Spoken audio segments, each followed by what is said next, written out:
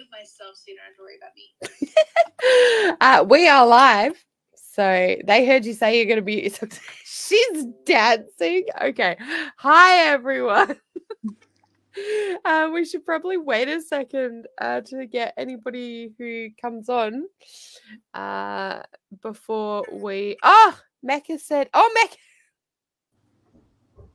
Sorry, Rachel. You were like, okay. So for context, I've got my phone like here and then my camera for the stream here. So I'm live twice. And my phone was like right in front where you were there. So I couldn't see you in the studio, in the like waiting lounge thing. How is everyone? All right. There. Grabbed my cat ears. Melvana! Oh, I do have cat ears. I definitely have cat ears too. Melvana, you need some cat ears, or we're just going to kick you off the stream. No offense. I have the personality. I don't need the ears. There you go. Nice. Look, we'll allow it. Just this once. To be honest, I didn't think I had cat ears. How is everyone doing today? All right. Good. Here. That is a positive. I love that. Right. We are going to spin from the Wheel of Smut. But first, who did last week's smut prompt? I am guilty once again. I need to catch up. But I had a 20,000 word writing day. Because I have to average 9,900 words a day to get Hayden Stalker finished. So it's getting like every week. I feel like every week I see you guys and I'm like, I didn't write my Wheel of Smut this week, but I've got to do 6,000 words a day. I've got to do 8,000. I've got to do 10,000 words. It's just getting worse. But who did do it? I did. I did not. I was naughty. What did you write, Melvana? I wrote, oh, yes. So basically, my pharmacist had a thing for a specific customer. And when he always noticed that she would buy condoms. So when her purchases didn't have condoms, he was like, you're missing something. And so she's like, no, I won't be needing those for a while. And he's like, actually you do. Go get yourself some XXL and meet me in my office. That's what I like to hear. That's awesome. I love that. I see a trip to the pharmacy in my future. Right? XXL condoms, you say? That's awesome. So I know EJ didn't do yours either. So, and what did you do this week? If not for writing smut from the Wheel of Smut, what did you write? The Mistresses of Blunt, which is the sex club that's in my my series, decreed that this week would be a punishment scene between one of the masters and the submissive, who they've taken a dislike to. She has her issues. Bratting is one of them. So he decided that she needed to be publicly humiliated, and he took her out of the club, put her in a clown mask, and made her clean a public bathroom with her toothbrush. Oh, snap! Whoa. I feel like I'm glad that these are on headphones. I kind of want to explain it for the live. That they're just no. They hear nothing. Okay, I gotta explain this. EJ Frost wrote a scene this week. I'm gonna say it. Watch this get. You guys have seen the full version, and now you're gonna see the TikTok like version of that. In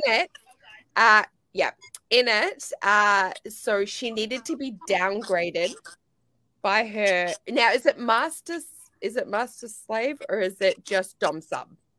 They have a master slave. Okay, so it is MS, and she needed to be downgraded, so she cleaned a public bathroom with her toothbrush.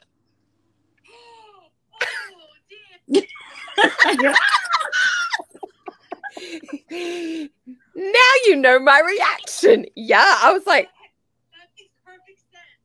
Okay, it makes perfect sense. Your reaction makes yeah, so we call it downgrading. It's how we just pass that through. But the rest of it I was able to explain.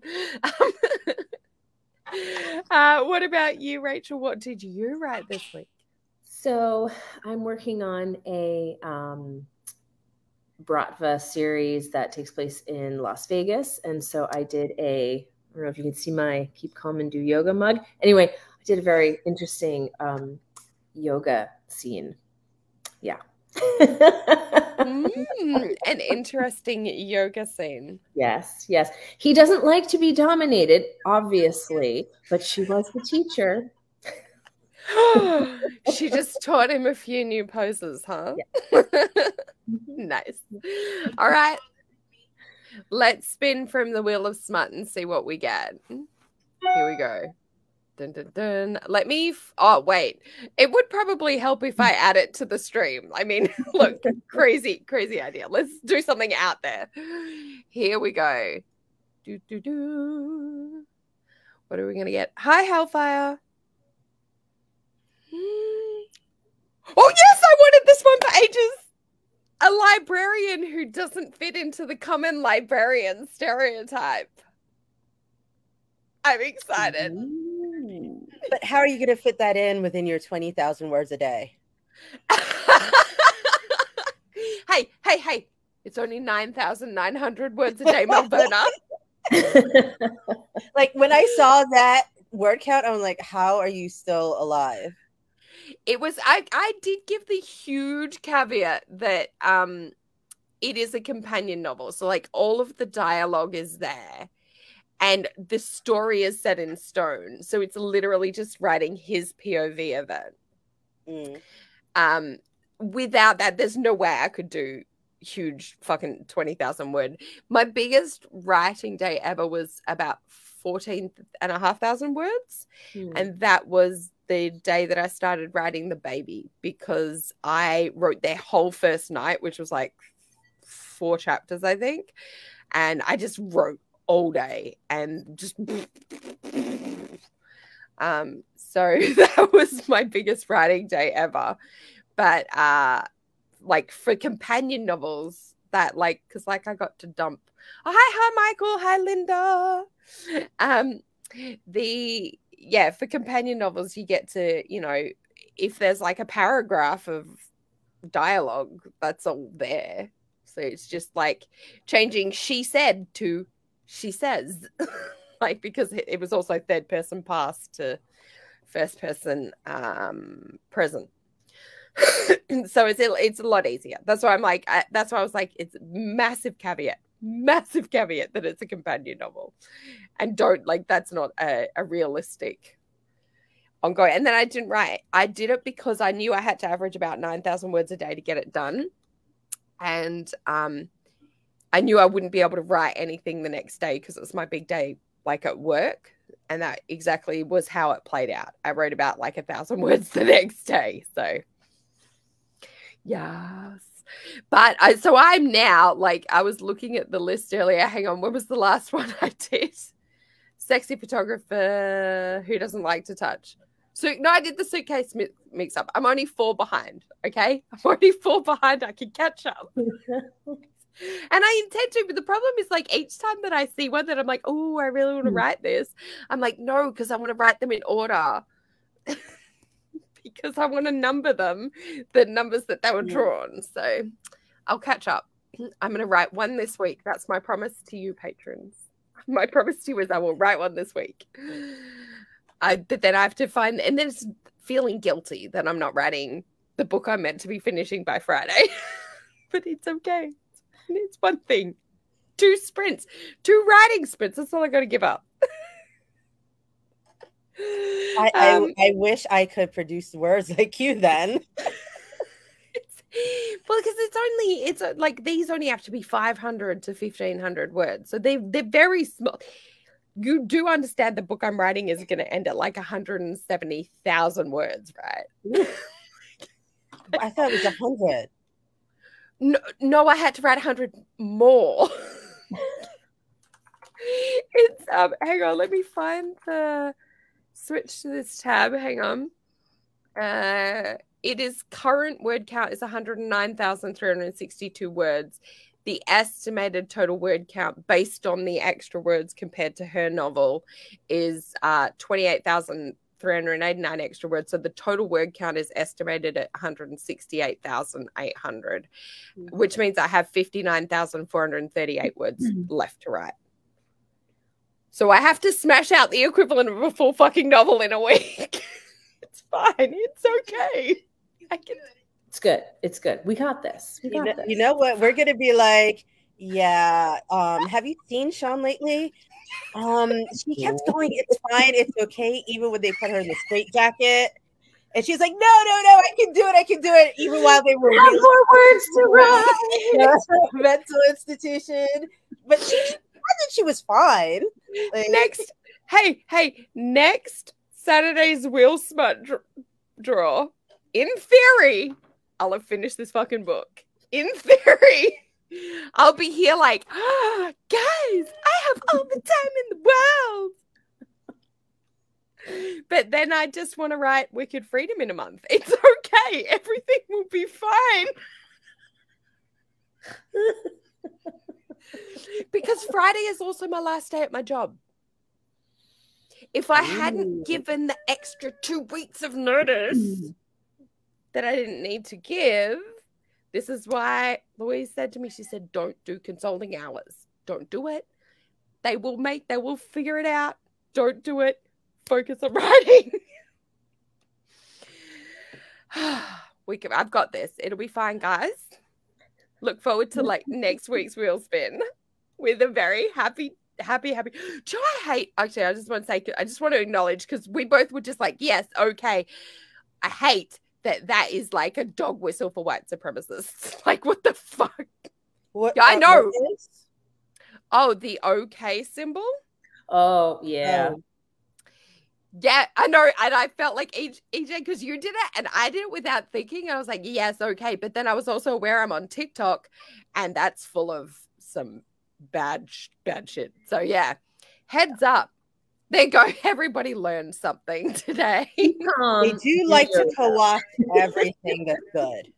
Right? Especially because it's always stuff that is super like, you wouldn't realize it. Like, it's like, you know, it looks innocent and we would use it innocently, but then also we are both very white. So I just wanted to draw attention to the fact that was not a dog whistle. White supremacy is bad. Oh God, I'm going to be banned off TikTok, I think.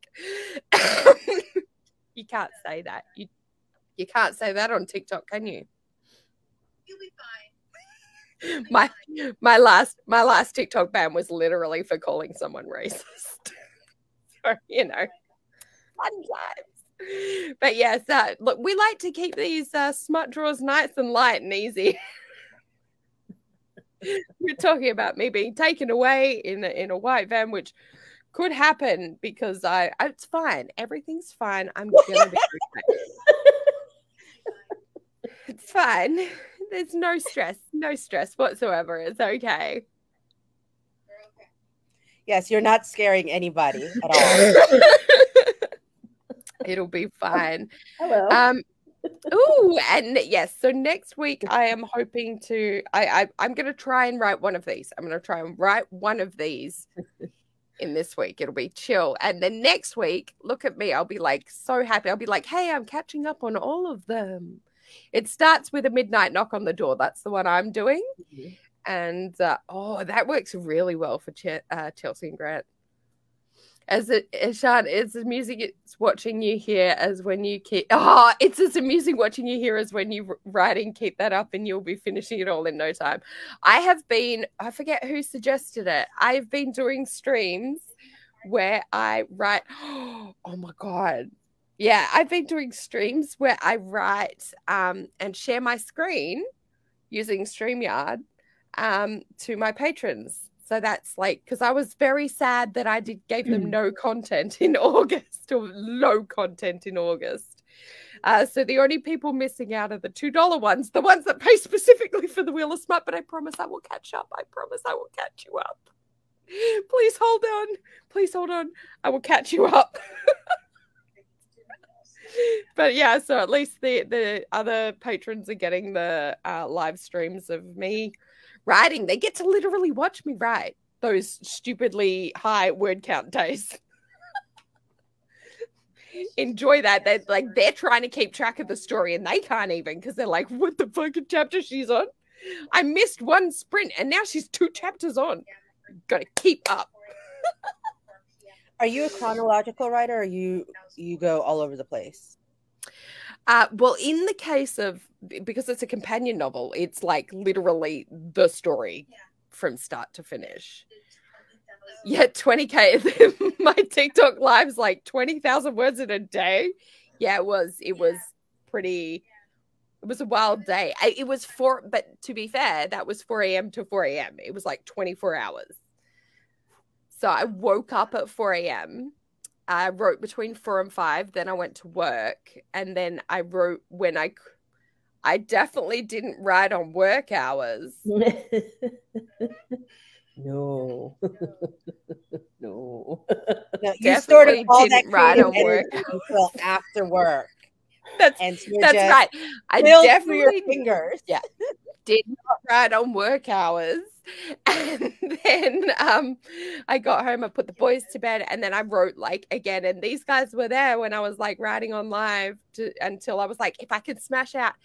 And because I dumped in some of the stalker letters, that was like 285 words, I think. So I was like, I have to go over 20,000 by 285 for this to count as a 20,000 word day. So it's 20,611 words. But it's a companion novel. So it's like, yeah, it's cheating. Cheating or not, that's still a lot. It is, I mean, it is a lot. You two don't have a frown muscle in your faces. I frown a lot. Is that a frown or a squint? Oh, wow, Melvin. Are you gonna be out here insulting my frown? How could you? But if we don't end this broadcast soon, it's gonna turn into one of my lives that goes like 6 hours. Y'all don't need that in your life.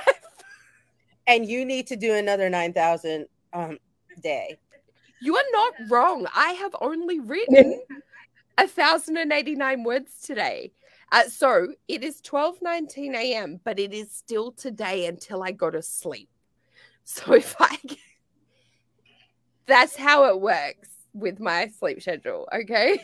So still today until I go to sleep. So if I can knock out a few writing sprints, my biggest yesterday, I got 1,598 words in a 25-minute sprint. But again, companion novel. Okay.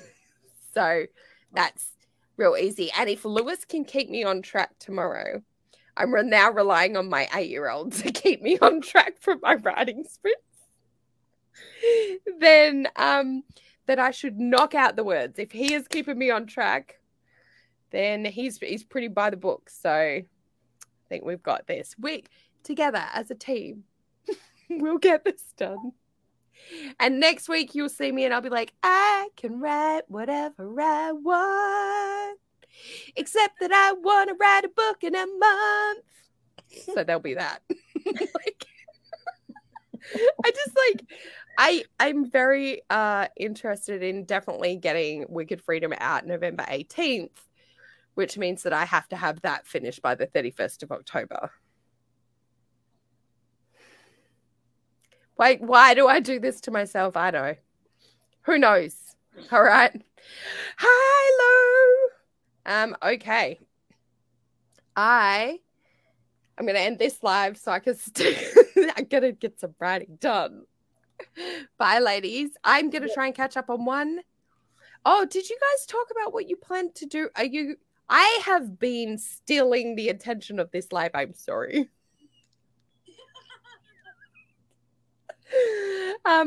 What do you guys plan to do with this this thing. I didn't even talk about that, and I feel very terrible that I did. I stole all of the attention. I'm sorry.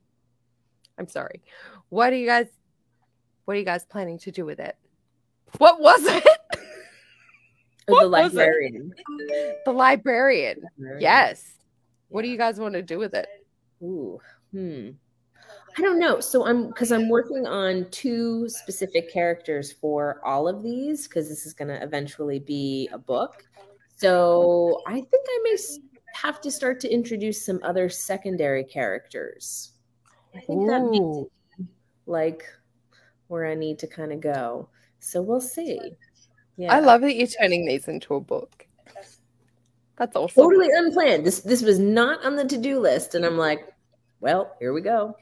If you're doing all the writing, then Yeah. why not? Bonus book.